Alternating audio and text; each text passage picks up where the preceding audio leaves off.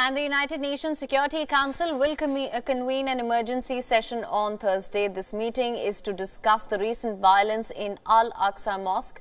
The emergency session is being held at the request of the United Arab Emirates, and this comes after clashes broke out at the Al-Aqsa mosque in Jerusalem for the second time within a day.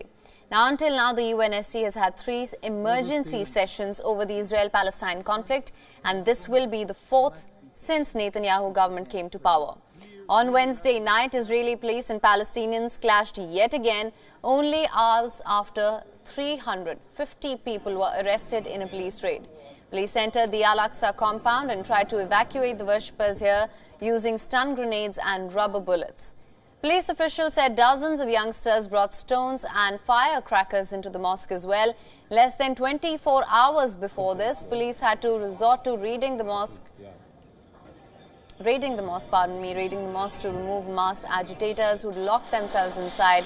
This resulted in a clash between Israeli police as well as the agitators, in which 12 protesters and 2 policemen were injured. Al-Aqsa compound in Jerusalem's Old City is Islam's 3rd holiest site, where tens of thousands pray during Ramadan. The clashes come amid the Ramadan and eve of the Jewish Passover holiday. Escalating clashes between police and Palestinians triggered protests in Gaza. Demonstrators waved Hamas flags, carried placards, burned tires here. The clashes also triggered scores of people gathering outside Israeli missions in Turkish cities of Ankara and Istanbul. They chanted slogans against the Israeli police raid at Jerusalem's Al-Aqsa mosque. Protesters, they've called for immediate end to the violence.